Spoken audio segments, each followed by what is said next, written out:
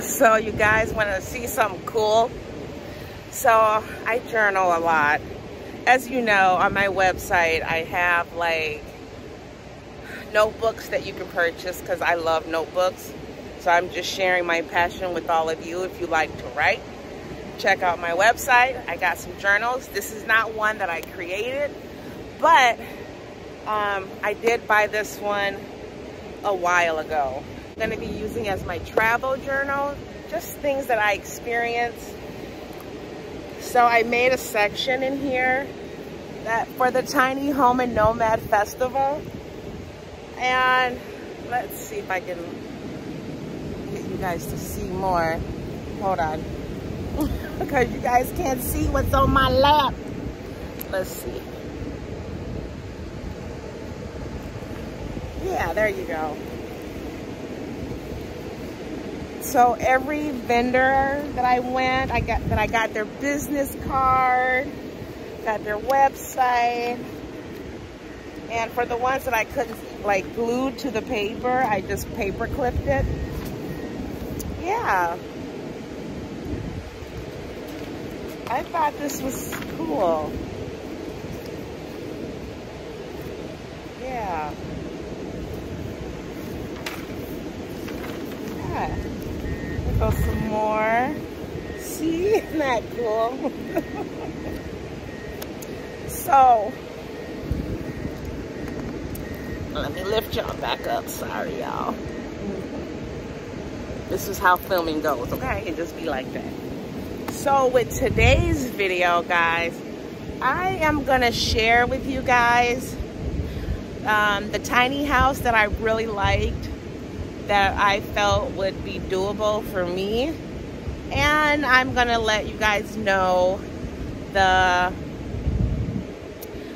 Class B RV that I really liked.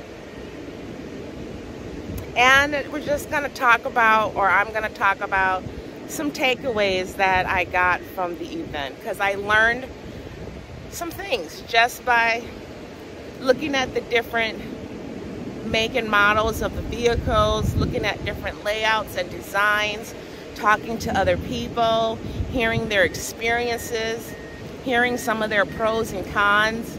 It kind of made me think about if, you know, things that I will consider if I decide, or, you know, to one, buy a tiny home, and two, if I decided to upgrade my vehicle one day. Tiny home cottages was my favorite tiny house build.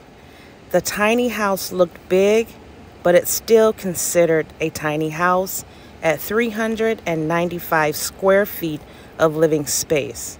That does not include the porch. The house felt more like a home. It gives you different rooms to go into, different turning points.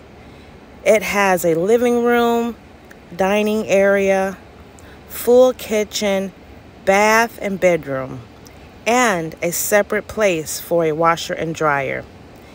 It has everything that a normal house would have. And I looked on their website, and they have different model options to choose from. This is my type of tiny living, guys. Right here. This is perfect. Plenty of cabinet space, 2 sinks, stove. Is this a dishwasher? It has a dishwasher, oven. Oh my goodness. And here is the bathroom. You don't feel claustrophobic in this place. Nice. You got a shower, no tub, which is fine, because, hey, that's good. You look like you have a real toilet. Yeah, they do. A real toilet. It's different than those other. Yeah. Those are in there full time. Nice. I like this. We're gonna go take a look at the bedroom. Let's see. When you leave, give your name and email. I guess this is where you would put your washer and dryer. That's what that looks like. Okay. Here is the bedroom, guys. Nice little cozy little bedroom with a nice window. It has, and then a little bay area here. This looks like a queen size bed that you can fit in here.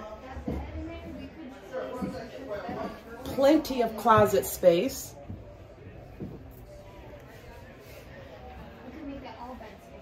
Extra storage down there. Yeah, this is lovely. This is my type of tiny living.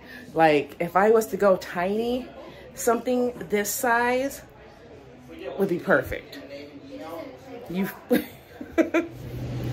That tiny home was just absolutely beautiful. Especially, I think when looking into tiny houses for me, I can only speak for myself, you know. I got to think about my age, what my body's going to be like in the years to come. You know, I have bad knees already. So I learned that loft steps are not ideal for my life in the future, for sure. And I learned about, like, you know, long-term residents. You know, tiny houses, I do love them. But the real small ones kind of would make me feel a little claustrophobic. And it doesn't give me the room that I would need to explore my creative side. You know, like, I can see myself, I like books, so I need places for my books. I do like to do crafts sometimes, so I need area to do crafts at. And I felt like this particular tiny house, I didn't have a lot of closet space, like a coat closet. I didn't see that at all. But like I said, that was just one model that they have. If you look on their website, they have several different models to choose from. And they're all so beautiful. So yeah, I really, really, really like that, like their brands. Now, when I was there, they also had another company with them, and I'm not sure how that works. I think they may have been the builders of that home, and I think Tiny Home Cottages just sells them. And that company, it was called, sorry guys, I'm getting there.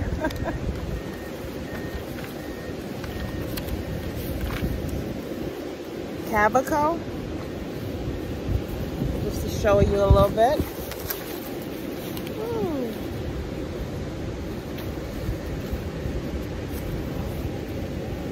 Cabico, I hope I'm saying that right. Now, I checked out their website as well, and they have some really nice designs as well.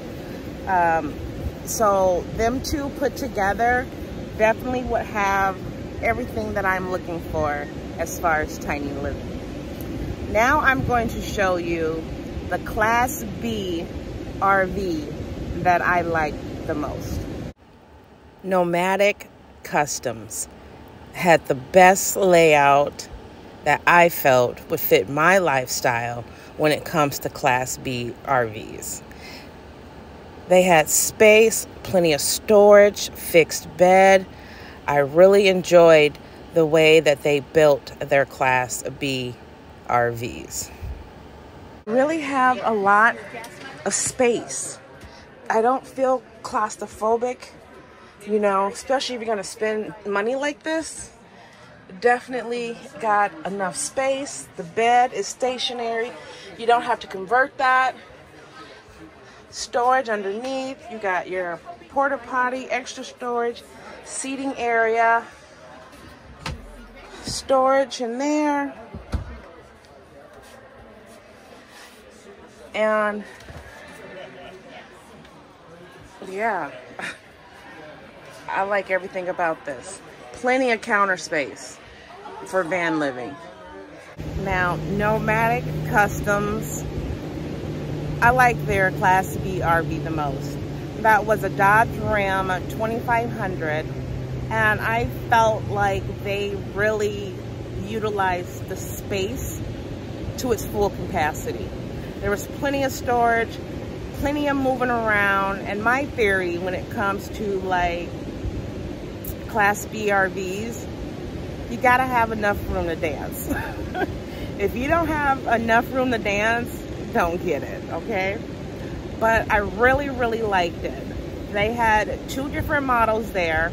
They had the Dodge Ram 2500 and they had the Dodge Ram 3500. Now, the one thing that I will say about, I do like it a lot, don't get me wrong, but from a financial point of view, I can't see myself spending that type of money on a vehicle. And yeah, I think the Dodge Ram 3500 was, if not close to, a little over $300,000. I mean, it was nice, it was luxurious, it was great, okay? But that's, to me, everybody ain't got Kardashian money, you know what I'm trying to say? So yes, they're nice, and I did like it. Now, when I went outside, I saw another Dodge Ram 2500 that a man had purchased and did the work himself, and his layout was point on, very, very close, very similar to Nomadic's custom Dodge Ram 2500 van. He did the work himself, and it gave me the same vibe as the $150,000 one. Lovely home. Thank you. You built this out yourself? I did. Yeah. I love it. That's the layout that I like. If you want to step in, you can. It gives you space. Yep. I intentionally didn't do too many upper cabinets, so it wouldn't feel like it was all on top of me. Definitely. I So I just have like. these, and I live in it full time, so I like. it's just me and the dog. And you don't have to convert your bed every day. Oh, I needed a permanent bed. A fixed bed, yeah, I understand that concept. And I do have a And shower. you can stand all the way up. Yes. I have a shower, but it's not permanent, and it's. Okay, so your van build is similar to the guys, I think they're called Nomadic or something. I don't know what they're called, but Oh, inside? yeah, inside. Your van is built similar to theirs, which was one of my favorite builds. Because I couldn't afford that. Neither can I I. had to do it myself. So, like, to convert one of these, like, roughly estimated, like, what did you put into it? This is a 2016. I got it in 2019, and it had 16,000 miles. And it was 27,000, which is unheard of now. Things are so crazy. I think I'd probably put another, I'd say 22, 23, so I'm right about 50. That's still a lot better than $150,000. Yep, it's got, and I'm just over 43,000 miles now. Wow. So I expect to be living in it a long time. So if you kind of can compare and look at both, they're very similar in design, you know. Now he spent probably about $50,000 for the vehicle and for the build. Now, would you be able to do something like that? Really, a lot of your money is going to really fall into the vehicle itself. Like, I looked online, you know, now Dodge Rams 2500 is roughly in the 30,000 range, you know, give or take. That may be a little newer. I'm sure there are some things that are older, And I think if you just learn how to design it and utilize the space, I think it's very doable. Now, do I know anything about building out a van? No. I know nothing about hooking up electricity, wiring, installating. I know nothing about all of that. But one thing that guy had said was he learned everything on YouTube. And yeah, some days are more frustrating than others. But he said it was an experience, an enjoyable experience. And he knows his van inside and out. So those were my, that was my favorite tiny house and my favorite Class B RV. And just speaking with a lot of the other nomad people that live in all sorts of different types of vehicle, because my main thing was like, how often do you travel and what do you do for work? And what I have noticed is that a lot of these nomads that live in like school buses and ambulance and semi trucks and box trucks and things of that sort, they're mainly self-employed or remote workers. And I ask that question because the bigger your vehicle is, the harder it's going to be to maneuver around town, the harder it's going to be for you to find camping spots, and the more your gas cost is going to be.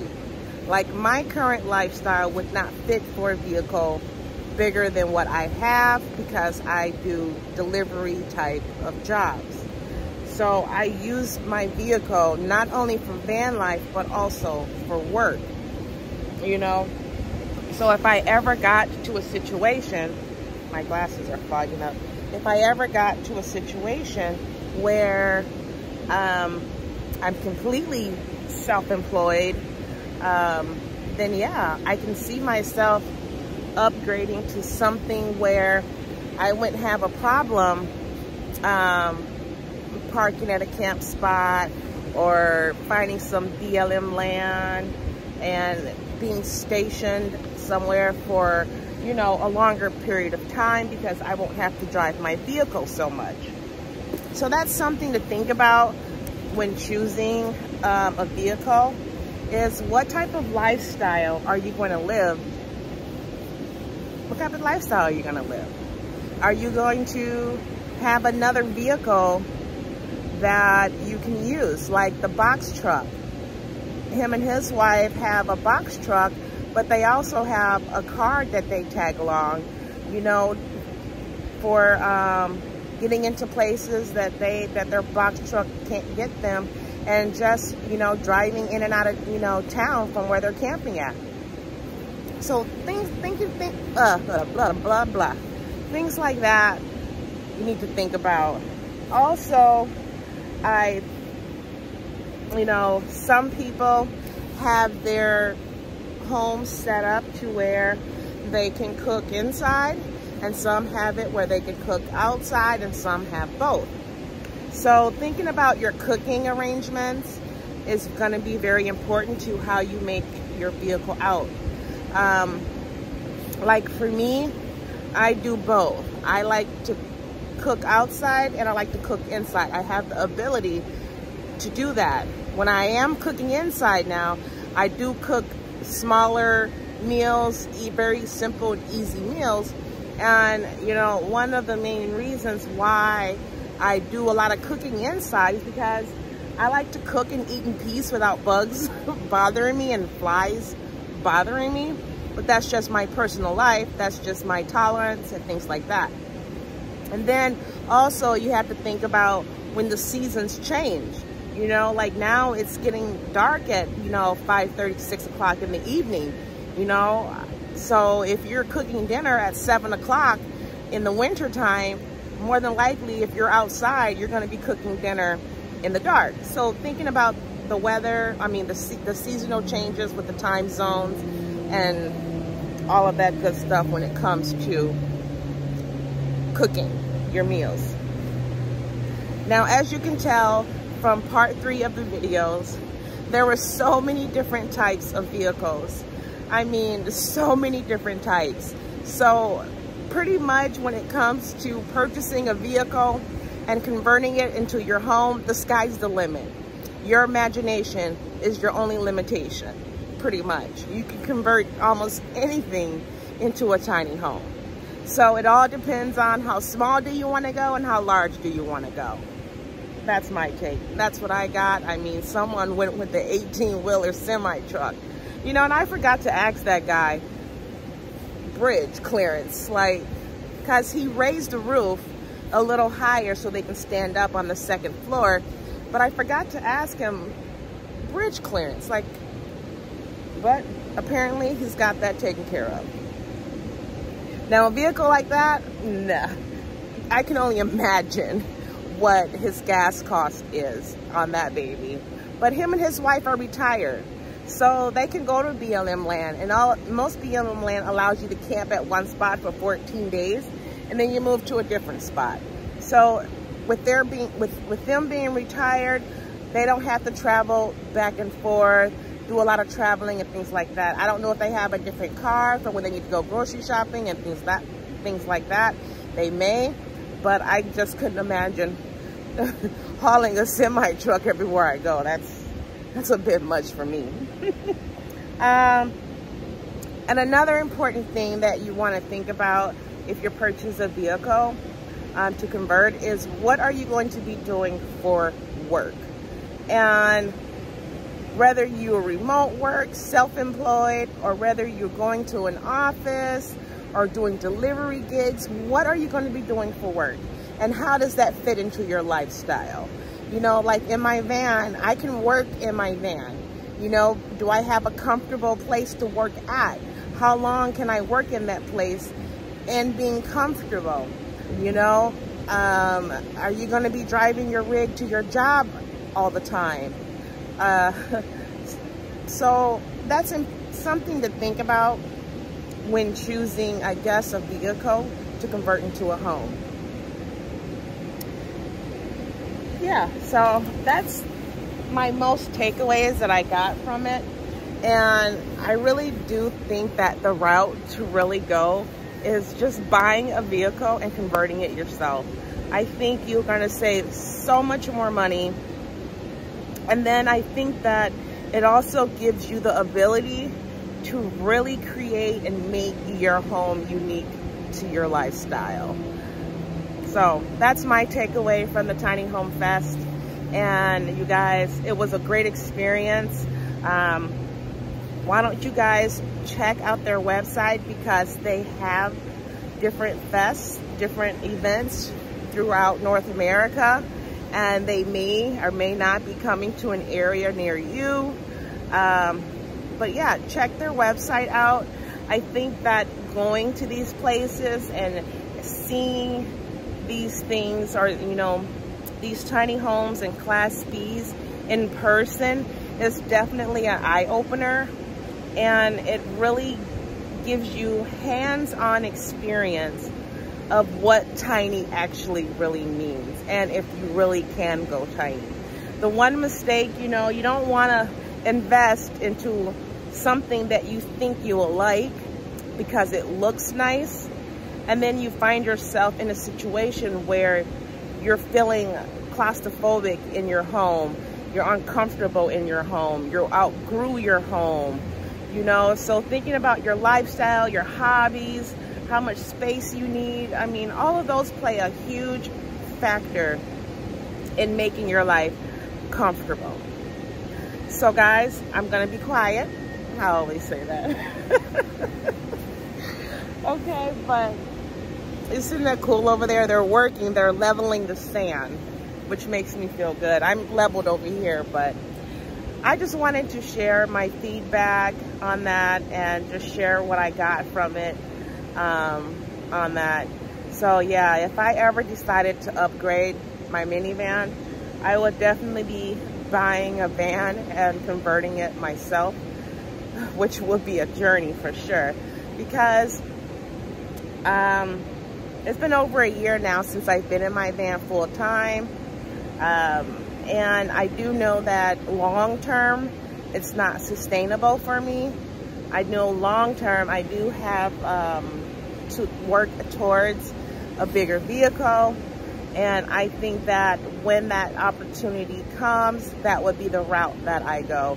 Buying a vehicle and converting it myself. Figuring it out, putting in the sweat, learning what I can, and doing it that way. And if I was to get a tiny house on my land, it definitely would be on the larger side of a tiny house with no loss. All right, you guys, I want you guys to have a good rest of your day. Thank you guys for watching my video. I greatly appreciate it. And like I always say, live your joy, travel safely, and I will see you on the next video. Shalom.